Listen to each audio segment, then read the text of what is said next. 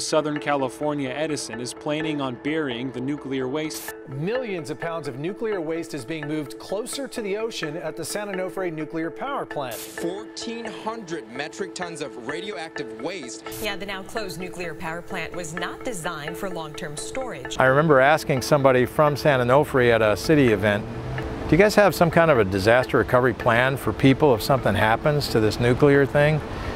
And the response was, well, we have our own internal plan. It's all good. And I go, well, what happens if it gets out for others? No, we really don't have anything. For the most part in the rest of the country, nuclear plants that have been decommissioned are in remote locations, and the communities are not huge. This is totally different. This is a nuclear plant, you know, in the middle of a major urban area. Lots of communities with different kinds of interests, and so huge amount of attention. We're stuck. We've got a plant that's being decommissioned. That's a good thing. It's got a tremendous amount of waste that's sitting there that's essentially stranded with nowhere to go. We certainly have enough examples in our world of accidents at Fukushima, at Chernobyl, at 3 Mile Island, et cetera, et cetera. There isn't any issue for any resident of Orange County or San Diego County in a 50-mile radius, which is 8 million people, that I think has more significance because of the potential exposure.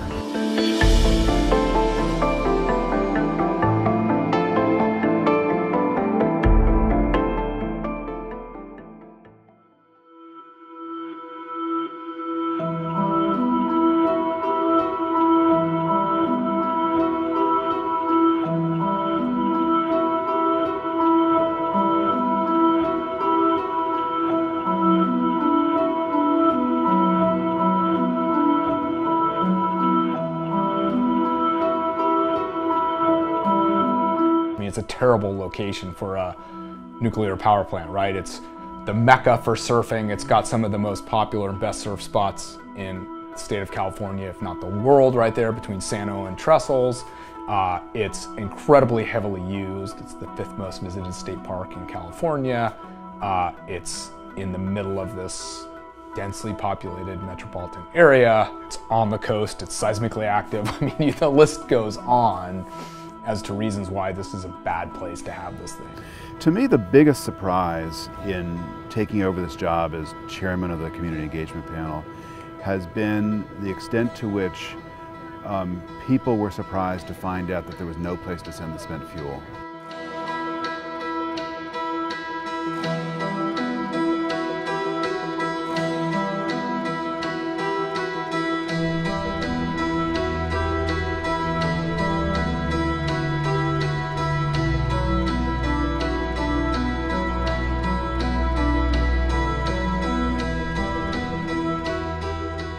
There are places, dozens of these places all over the US. There's like over 30 sites. We have the exact same problem.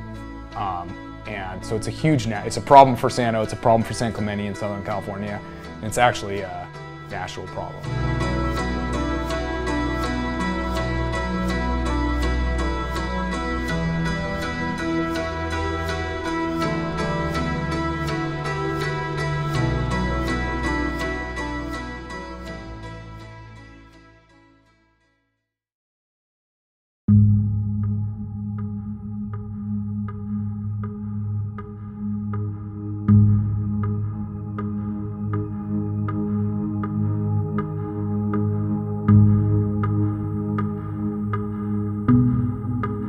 Federal government, when they agreed to build all these plants, and back in the 50s apparently, had said that when they shut down, they would move the storage off-site to a federal disposal site. Yucca Mountain, Nevada was targeted. Apparently they've spent $10+ billion preparing it. But Nevada apparently has said, we're not going to accept it, so you can't bring it here. Initially, they thought that that dry storage would go into some type of canister and then immediately get sent away to some permanent or interim storage facility that the Department of Energy established. First step would be moving the fuel, spent fuel that exists in wet storage today, moving it to dry storage. The benefits to transferring high-level radioactive waste from cooling pools to dry storage is that it allows for passive cooling, so it no longer requires continual additions of water, of coolant, of electricity, of power. Additionally, instead of having thousands of fuel assemblies next to each other in a pool in case something goes wrong, canisters are sealed and have much fewer assemblies in each canister. The one that Songs is using is MPC 37, so there's 37 spent fuel assemblies in each canister. We're not burying the fuel in the sand, so to speak. What we have built is a very robust and rugged structure, built of concrete, reinforced with steel, with locations to store canisters of fuel, okay, which provides shielding and a closed environment, if you will, that the canisters are well protected. They're planning on putting them, and they have in fact installed them, in half-inch thin containers that have no radiation detectors on them, where most of the plants in the world use 10 to 20-inch thick storage containers with radiation detectors and other safety devices. We're told that of those 70 containers coming in that are 16 feet high by 6 feet wide, one of them has enough waste that was released at the Chernobyl accident. So what you need to do is you need to, first of all, probably stop any current cask loading.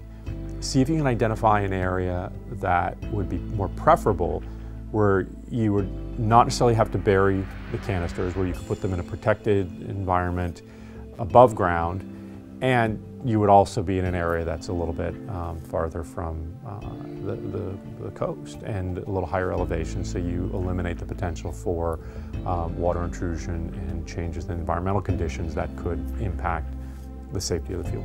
The likelihood that a canister would develop cracking is very low to begin with.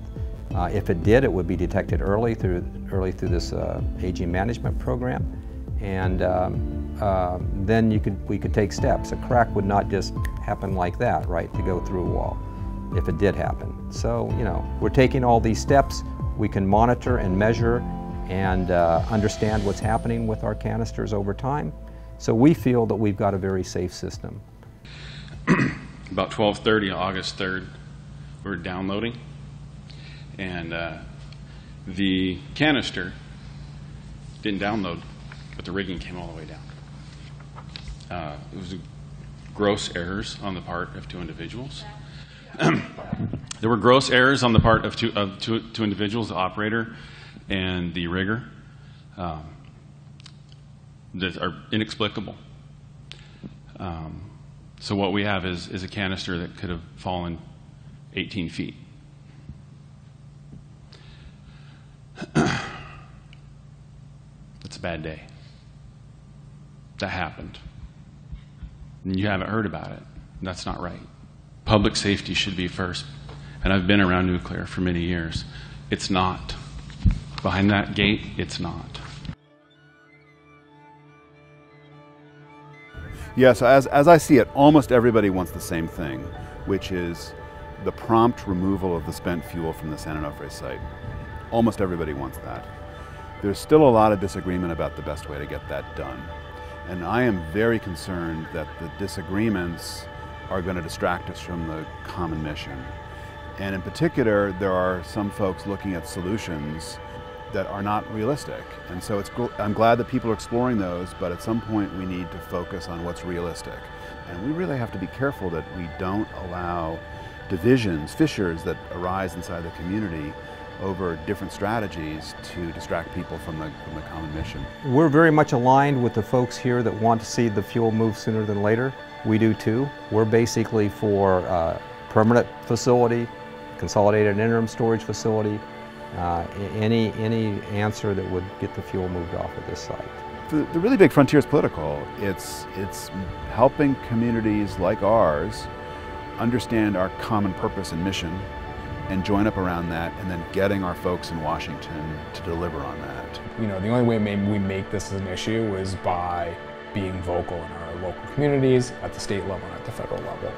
Really, what we would encourage people to do is contact their local representative, whether it's a state representative or a federal representative or both. Contact them, encourage them to do something about the situation with the storage of spent fuel, so that we can find either a permanent repository or a consolidated interim storage facility solution to that problem. I think if we can build enough momentum with enough people reaching out, the squeaky wheel does get the grease in Congress, and so, that for us, we think that's what needs to be done. We need to elevate this issue to a national priority. People want the spent fuel to move, and so I'd say learn about what the real options are, come to one of the community engagement panel meetings or more than one, go visit the plant they're walking towards, and then we need to get organized at the state level and at the federal level. There's a lot of things people can do, and we would encourage that they become more active in meeting us and knowing more about what's going on.